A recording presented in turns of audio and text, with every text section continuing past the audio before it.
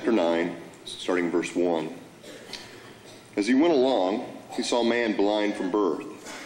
His disciples asked him, "Rabbi, who sinned, this man or his parents, that he was born blind?" "Neither this man nor his parents sinned," said Jesus, "but this happened so that the work of God might be displayed in his life. As long as it is day, we must do the work of him who sent me. Night is coming when no one can work. While I am in the world, I am the light of the world." Having said this, he spit on the ground, made some mud with his saliva, and put it to the man's eyes. "Go," he told him, "wash in the pool of Siloam." This word means sent. So the man went and washed and came home seeing. His neighbors and those who had formerly seen him begging asked, "Isn't this the same man who used to sit and beg?" Some claimed that he was, and others said, "No, he was only looks like him." But he himself insisted, "I am the man." "How then were your eyes opened?" they demanded. And he replied, "The man they called Jesus made some mud, put it on my eyes. He told me to go to Siloam and wash. And I went and washed, and then I could see." "Where is this man?" they asked him. "I don't know," he said. They brought to the Pharisees the man who had been blind. Now the day on which Jesus had made the mud and opened the man's eyes was a Sabbath. Therefore the Pharisees asked him how he had received his sight. "He put mud on my eyes," the man replied, "and I washed, and now I see." And some of the Pharisees said, "This man is not from God, for he does not keep the Sabbath." But others asked, "How can a sinner do such marvelous signs?" So they were divided. And finally they turned again to the blind man. "What have you to say about him? It was your eyes he opened." The man replied, "He is a prophet." The Jews still did not believe that he had been blind and received his sight until they sent for the man's parents. "Is this your son?" they asked. "Is this the one you say was born blind?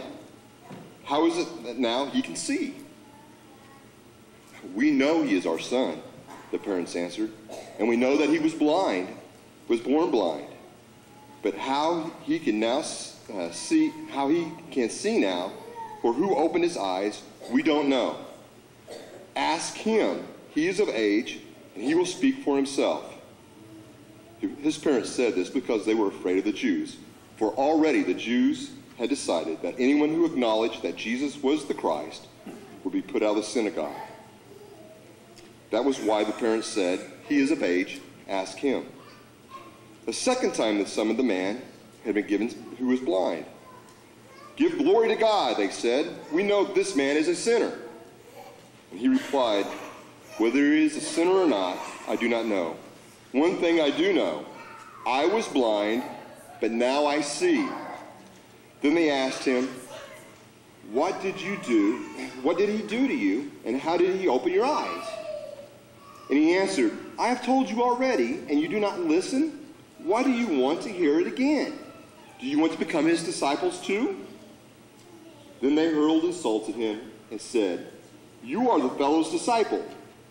We are disciples of Moses. We know that God spoke to Moses, but as for this fellow, we don't even know where he comes from." And the man answered, "Now that is remarkable. You don't know where he comes from, yet he opened my eyes. We know that God does not listen to sinners. He listens to the godly man who does his will. Nobody has ever heard of opening the eyes of a man born blind. If this man were not from God, he could do nothing." To this they replied, "You were steeped in sin at birth. How dare you lecture us?" And they threw him out.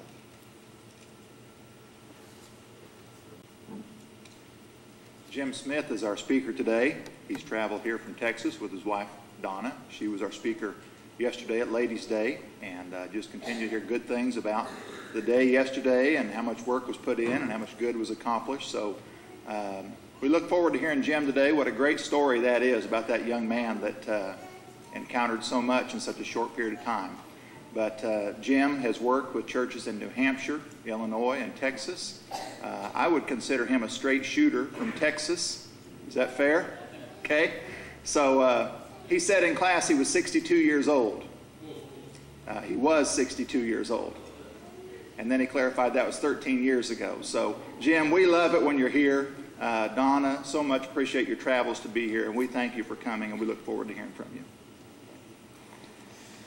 Thank you, Mark, and it's always good to be here with you and to be in your midst, because you're a loving people. And our topic this morning that we'll be talking about very simply is that people are worth it. People are worth it. Vonda, where are you? I don't mean to embarrass you or anything, but where are you, dear? We've been praying for you this morning. Oh, there she is, back here, back here. She's worth it, and that's why we prayed for her. Amen? Amen. Amen. And so that's our topic. Or maybe we can look at our topic in another way and very simply say, how do you view people? How do you view people? You know, as we begin to think about it, in Matthew chapter 16 and verse 26, Jesus will say, for what will it profit a man if he gains the whole world and yet he loses his own soul? You know, our soul is worth so much, isn't it? So greater. Worth so much that Jesus would come and that he would die for us. And he would live so that you and I would know the Father. And that the love that they have, that we could share with each other. And that we could pray for Vonda this morning. Because why? She's worth it. And you know what? You're worth it too. You're worth it too. I don't know your name. I'm sure there's another Jim in the audience. Or two or three. But you're worth it. You're really worth it this morning. And so I want to ask you this morning, how do you view family? What about people with whom you work or play? Or maybe your friends or strangers. How do you view them? When you look at them, what do you really see? Well, let me ask you another question. What is the right way to view people? How should I really look at people? As we think this morning, I want to challenge you to take the view of Jesus. But before we do, let's look at the way in which America views people. We will either view them from the standpoint of their performance, what they can do, or maybe from the way in which they're attractive. How do we view them? Well, if we take it first of all from America's industry, we view people from the point of which that we can prosper the company. What will they be worth to the company? What's their value in the marketplace? You know, as we begin to get older, we're less profitable to industry. Why? I can't bend like I used to. I can't run like I used to. And so, how do we really view people? Well, what about those who cannot perform? You know, I can remember little Jeremy. Jeremy had Down syndrome. And I remember at West Freeway, one of the guys that we really loved was Jeremy. Jeremy was probably about, I think, 18 years old. And you know what? Jeremy could go to any class he wanted to. He could be in the auditorium. He could be in the teen class, any adult class. He could even be in class we're in that we have grade school children. Why? Because, see, Jeremy to us had great value. But to the world, to the industry world, they did not see him from that viewpoint. Well, what about in regard to America's entertainment? You know, it hadn't been too long that we had all these awards, and they took Los Angeles, and the street there, they turned it into just a huge place where they're going to give away these big old, what you call it? Yeah, thank you. You can see how much attention I paid to it. But I can remember going down the streets in Los Angeles. And I can remember as we was in one of the buildings there looking out and seeing the sign of Hollywood. How does Hollywood see people? You know, the reason today that they're doing all these shots in order to take away the wrinkles and all that is because what's happened to us is that we have placed value in looks, in attractiveness. Well, I lost all my attractiveness, I'm sure, that drew my wife to me in the first place. Hello? When I lost my hair. You know, isn't it crazy? Isn't it crazy that we look and see how handsome people are? You know, she just has more face to kiss. Hello? No? Come on, y'all. Wake up with me.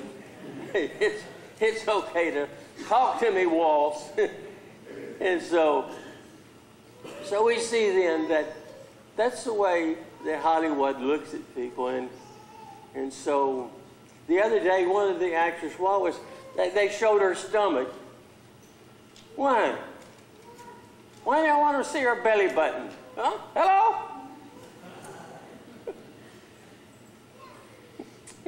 Well, that's nonsense. Hello?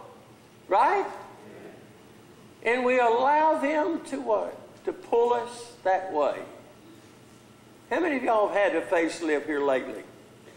The doctor went in and he said to me, he said, Jim, he says, your eyes are drooping down. He said, pretty soon it's going to get to the point where you can't see because they've drooped down. So he said, I think you're going to have a facelift so I can pull your eyelids up. You can see. I went home and told Donna, I said, hey, she said, what did you say? I said, the doctor said, I think it's going to have a facelift.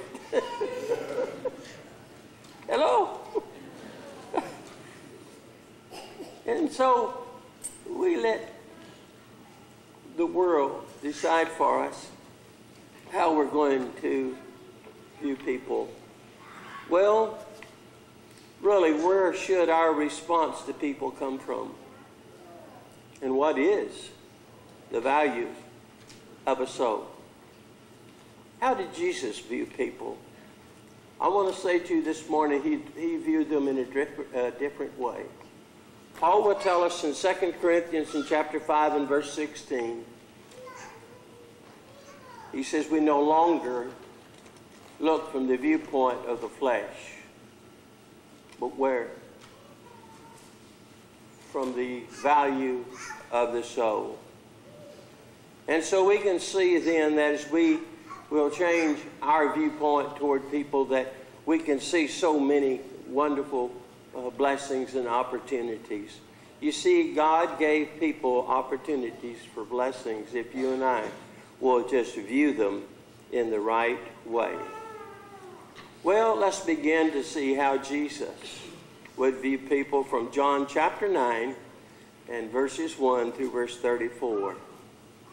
In this story of the man that's been born blind, we will see at least 5 ways that you can see people, that you can look at them. We will notice that first of all, if you will look with me in verse 2, notice what the disciples will say. They will come and they will see the blind man that now he can see, and they will say to Jesus, who sinned, this man or his parents? You see, they did not really even see the needs of the man, did they? In fact, they didn't even see the man. All they saw was a religious question. That's all they saw. Nothing else. But by raising this religious question, they would not have to deal with him. You see, they could detach themselves from him. And that's what happens to us someday. Sometimes what happens to us is, if we can just talk about someone and bring them up in conversation and talk about them from a religious standpoint, then what we say is, we have finished with them and we detach ourselves from them and we go home feeling good that we talked about them. Hello? And we never do anything about them. All we do is have a religious discussion and talk about them. Well, did you talk about old Joe? Well, yeah, we had a discussion about him. We talked about him, and this question was brought up. And from a religious standpoint, we talked about him. Well, what did you do about him? Well, we talked about him. Huh? Isn't that right? As an elder. As an elder. Sometimes we would bring people up, talk about them, and that was it. That was it. And we felt good, and we detached ourselves from it. Well, today, how do we see people? Is it only from the standpoint of a religious question? Turn with me to verse 8. Look at verse 8. And let's see again now how that the neighbors saw him. Watch the neighbors in verse 8. And they will say, and as he's now seeing, and they will look and they will say, well, is not this the one who used to sit and beg? Isn't this the beggar? And we will say as we look at people, well, is this not the prostitute? Well, isn't this the drunkard or the druggie or whatever? Hello? Isn't this the one that holds the signs up? The religious signs? Isn't this the one that leads the marches? And what do? And we put a label on them and we detach ourselves from them and we say we don't have a responsibility because why? We placed a label on them. Do you ever do that? I do. I can remember in Granbury, there was a couple. They felt like that they needed to live poor. In fact, they kind of lived out in the forest. But they felt that God's job for them was that they would hold signs up. And it would be different signs, and they would be in different places all over the city of Granbury. And I would pass by. And pass by.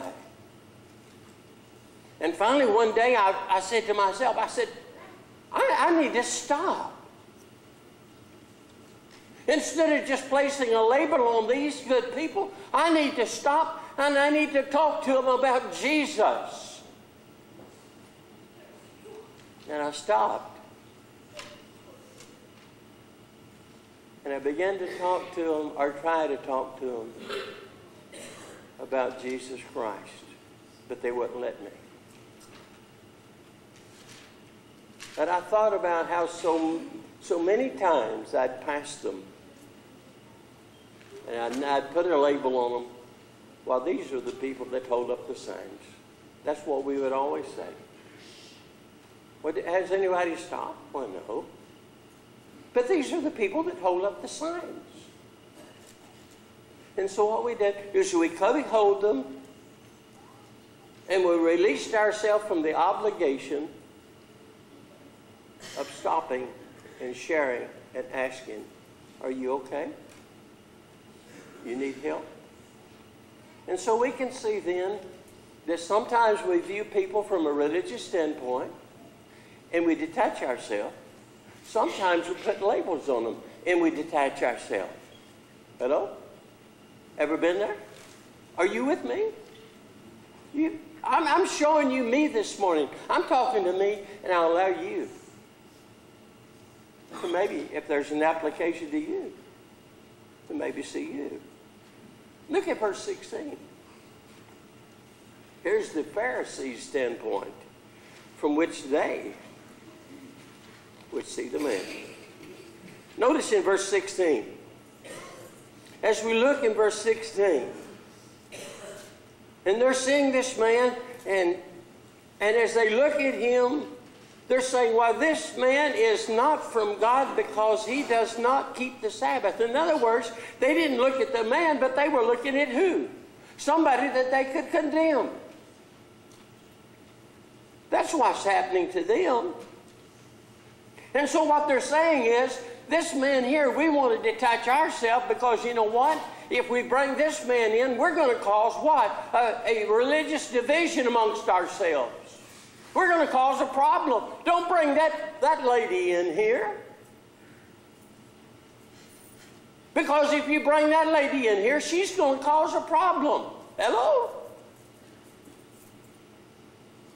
And so therefore, don't talk to her.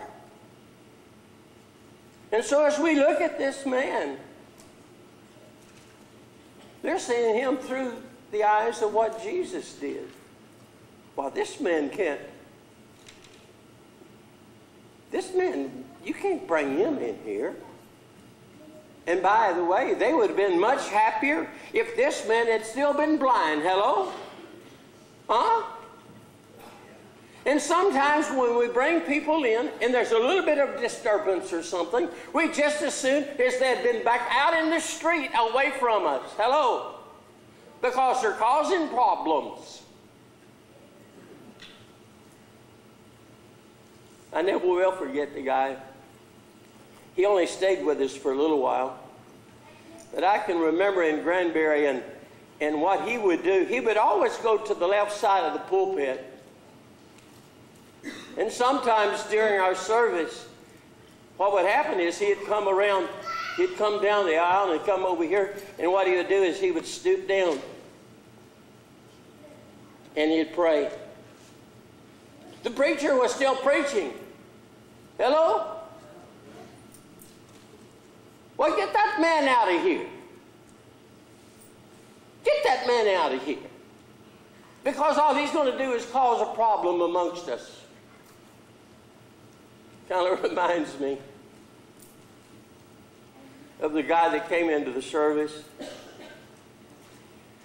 And he would always, when the preacher makes a good point, praise the Lord. Make a good point. Praise the Lord. Huh? Praise the Lord. Well, after a service of that, one of the elders, he eyed him, he took off, and he caught him. He said, look here, let me tell you something, buddy. I want you to know and understand, we don't praise the Lord here. Hello?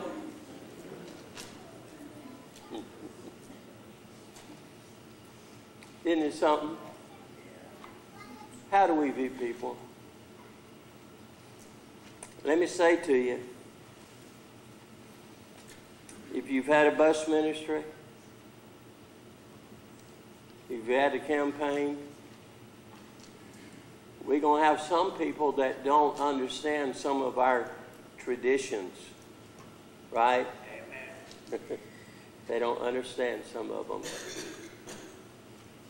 And so what we're going to have to do is we're going to have to be easy with them, help them, when it's only this tradition, then we're going to have to help them. And by the way, I'm going to have to help myself. Huh? Hello? Hello? And so sometimes there's going to be some disruption. Well, let's look and see how the parents saw him. Verse 20. Verse 20. As we look at verse 20, his parents will say,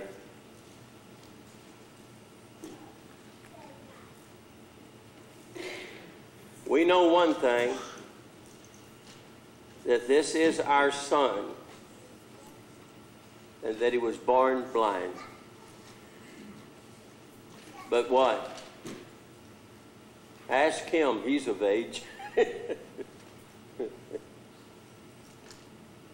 Sometimes when you and I look at people, we say, "Oh, that's just mom.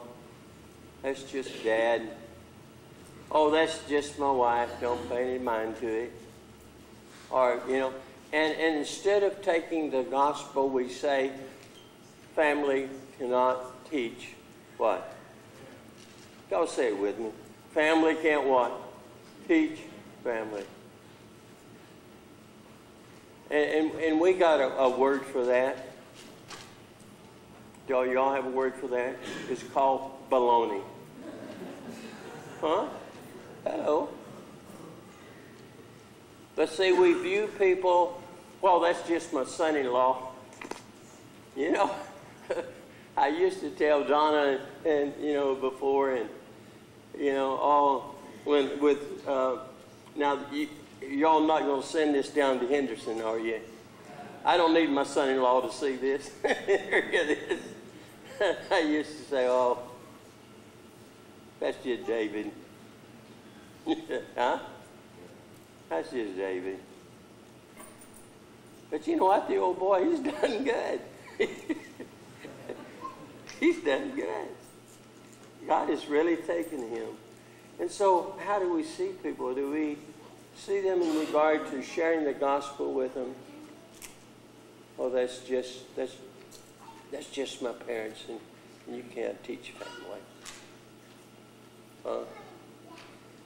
How do we really view?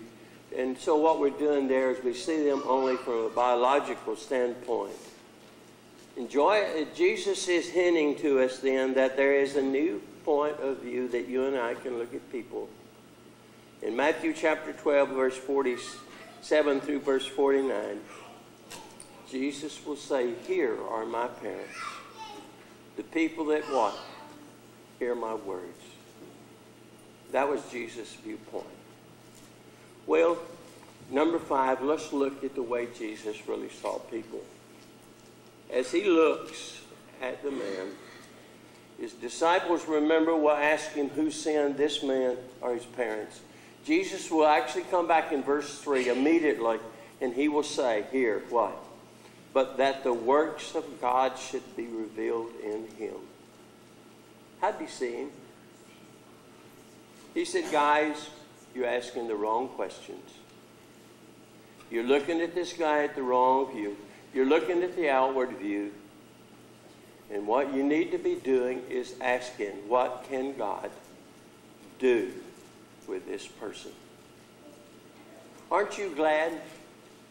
Aren't you really glad that somebody said, "Let's see what God can do in this good lady and in this good lady"? And somebody never gave up on old Jim. They didn't give up on me. But they gave me opportunities. I think that every one of you have a story wherein that people did not give up on you, but they said, "Let's see what God can do with this guy."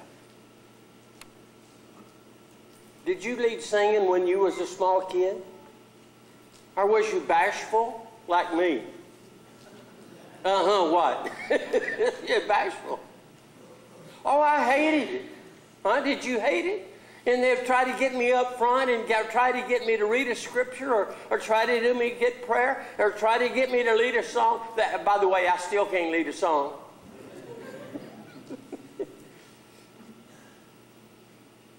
And I didn't like it. But you know what? One day, there was a lady that come along in my life.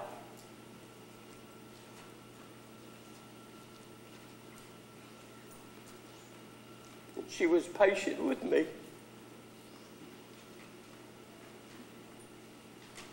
She knew where she wanted to take me. She knew what God could do with me. And she says, I'll take this old boy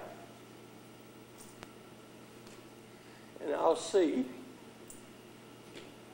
what God can do with him.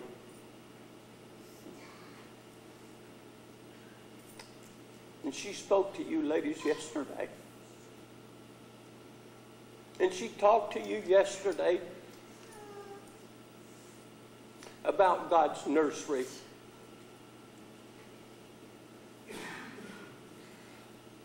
The lessons I'm doing for you this morning, the lessons she did for you yesterday, it's all about seeing what God can do. And He can take His Beatitudes, and if I'll just become poor in spirit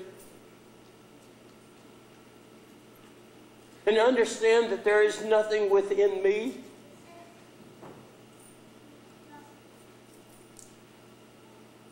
there's nothing in me. And that's what Paul said in 1 Corinthians chapter 2 and verses 1 and 2. He says, I'm not of excellence of speech. And he'll say later on, he says, I'm even bad. I'm not very attractive. I'm not like the world sees. And he allowed God to do what? To take him and work with him and reshape his life.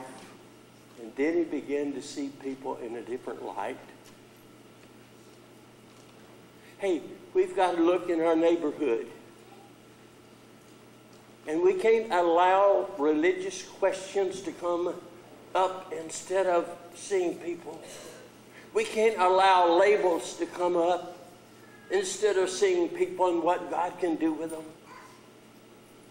We can't allow maybe a division that would come if we accept somebody in and help them.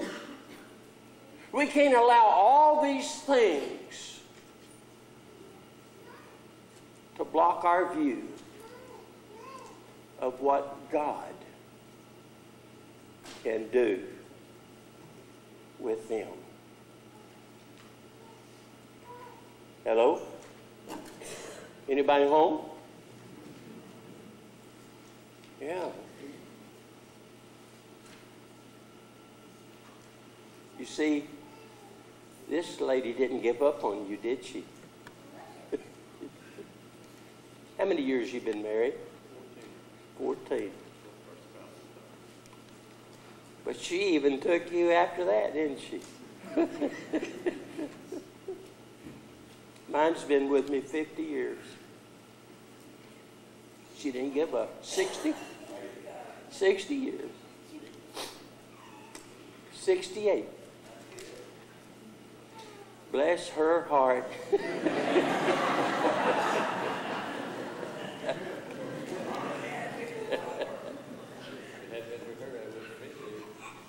There you go. Did you hear him? He said if it hadn't been for her, he would not have been here. She didn't give up. Hey, are y'all with me? Babe, we're going to stop here. Is Babe up there? Who's running the show?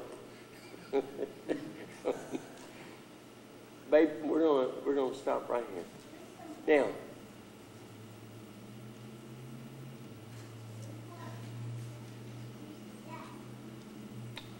will you look with me in the neighborhood, in your neighborhood, and in the neighborhood here? Will you look, and will we not see from a physical standpoint but will we look and will we see what God can do? Will you? This morning, if you're in the audience and you think that everybody's given up on you, God's not given up on you.